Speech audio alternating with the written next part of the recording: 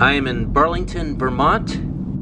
I'm cruising through the downtown. Going to take a quick look as I drive towards the waterfront, which, from what I understand, is a really nice place. Vermont is the second least populated state in the country after Wyoming. There's only about 643,000 people in the entire state. It's a really beautiful state though. We crossed the state line pretty far south and covered a lot of the state on our way up here to Burlington, which is just a mere 30 miles south of the Canada border.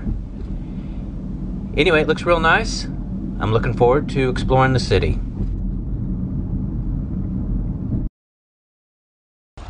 I'm at Waterfront Park now. It's really calm and peaceful. Looks lovely. It even looks like the weather might be lovely, but don't be fooled. It's cold. We're into the second half of April. It's about, 37 degrees out here right now, and the wind is icy cold. It's not blowing hard, but it's blowing enough to make it uncomfortable. Now, I was on the Burlington Reddit boards yesterday, and you can find out a lot about a place by the people who post there. And most people seem to really love it. It's a beautiful town, but you can glean some of the things that they don't like about it. One of them is the weather. Very short summer, very cold winters. Now, this is Lake Champlain, by the way. And if you can see the hills there on the other side, that is New York State. According to many of the people who say the city is beautiful and they love living here, also say that housing is very expensive. It's very hard to find a place that you can afford. And also, there are not a lot of high-paying jobs in this city, as I understand it from the locals. So you've got high cost of housing, low-income jobs, which would create quite a dilemma for many, I would guess. It is a beautiful place though, as I walk along the wharf here. Very liberal state. Very low on crime. I was looking at the numbers. It's one of the lowest crime cities in the US. Not a diverse place though. In fact, Vermont is the whitest state in the country. 96.3% of the population is white. And the city of Burlington itself, I believe, is the third whitest in the country. Around 95% white. That's off the top of my head, but it's right around there. Another thing, Bernie Sanders is from here. He was in fact mayor of Burlington. He started his political career here, and as you most likely know, he is now a senator for Vermont. I'm in Battery Park now, above Waterfront Park, right down there. That's where I was, but I'm up here now. Again, another nice view of Lake Champlain. That's New York State, like I said earlier, across the water. Looks like they had some parties here last night.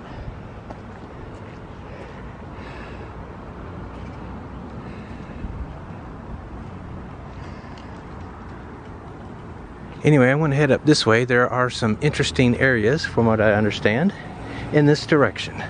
This is a statue of William Wells. He was a brigadier general in the Civil War from here in Vermont.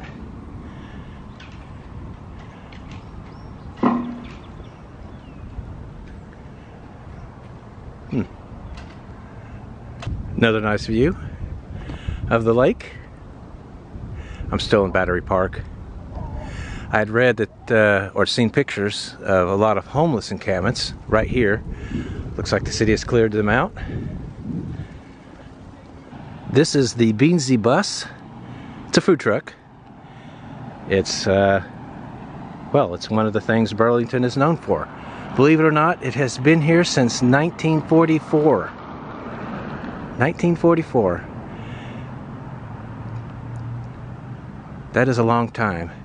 It has been dishing out food for people coming to the park here. Long time, huh? I mean, what's that? Let me do my math. 78 years? That's kind of amazing, really. Beansy's bus. Anyway, I'm still here in Battery Park. I'm going to head to Church Street next. Some very old houses here.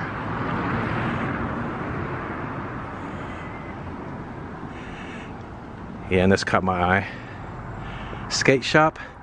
Yeah, it's very much college kid oriented. There's a university and 3 colleges here in the area. And it's replete with Bernie sign, as you would probably expect. Vote progressive.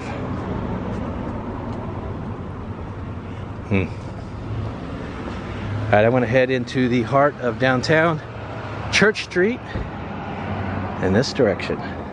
Ran across this old building here. Got a kick out of the sign. The rent is too high. LOL. Oh, there you go. I'm almost to Church Street. Should be interesting. Looks like there's some partying here last night.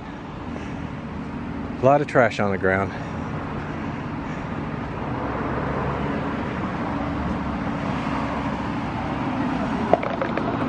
I'm gonna have to get some of these college students to clean up, huh? Still more trash. Not sure what this is. There's a fence around it and I don't see an entry. People are getting inside it though. See all the trash. Anyway, that's the area I just was. It's next to the bus stop, so that might explain a lot of the trash. My understanding that this particular area is often filled with unsavory characters. It's quiet this Sunday morning though.